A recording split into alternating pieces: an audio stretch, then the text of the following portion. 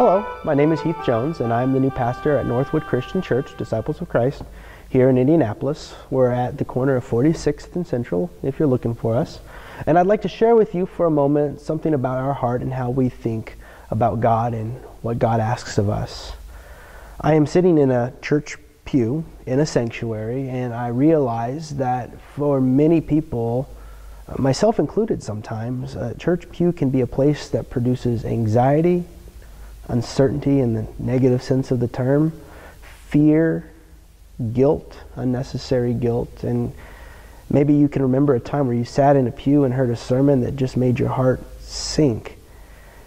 I guess what I'm saying is there are beliefs about God preached in churches and other places of worship that burden us and do harm and not good. And we want to be a church that draws from the best of our tradition, from the scriptures and the beliefs that Christians have long held about Jesus and Jesus' purpose and place and significance in the world. And we would like to do good with beliefs about God and to use them to bring healing and wholeness and redemption and freedom from guilt and freedom from anxiety and every other thing.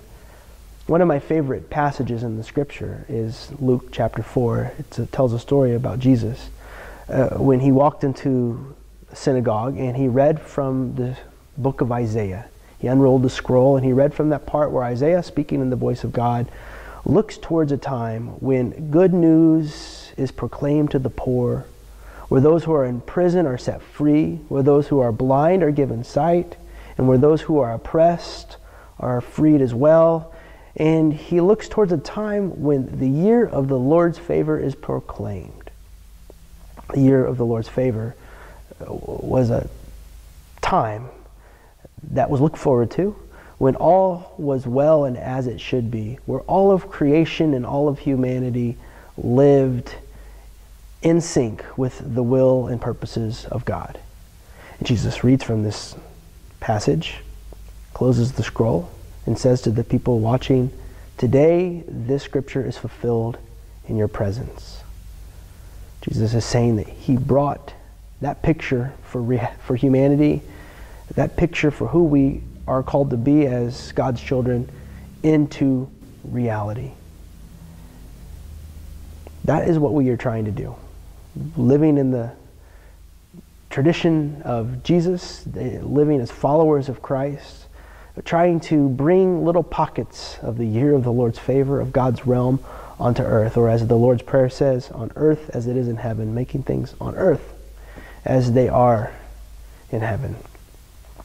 Now, we do that by looking around us and trying to discern who are the poor who need good news, and what does that good news look like for them?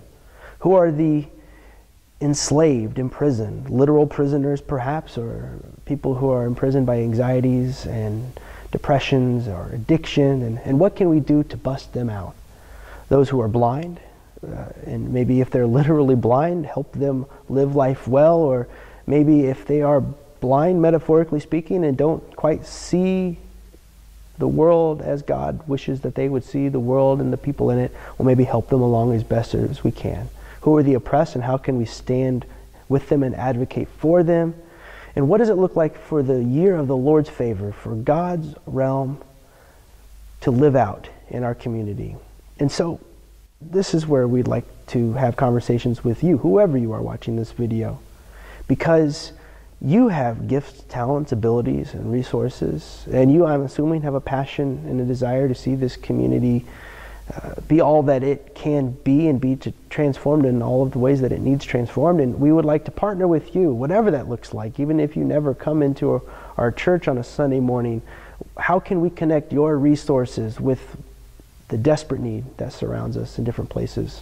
Or if you are one of those who are sitting in that need, poor or enslaved or blind or whatever, and we can help you out in some way, maybe we would like to know who you are and how we can maybe be the hands and feet of Jesus in your circumstance. Whatever the case may be, we hope to meet you. You can come and check out our worship at 10:45 on a Sunday morning if you wish, or if not, you can call our church. Our number's on the website, or you can email us. There are many different ways that you can get to know us. Our website is indncc.org, indncc.org, and you can look us up if you're interested. If not, we're looking forward to meeting you in some fashion, and we hope that when you do meet us, you see the love of God revealed through us.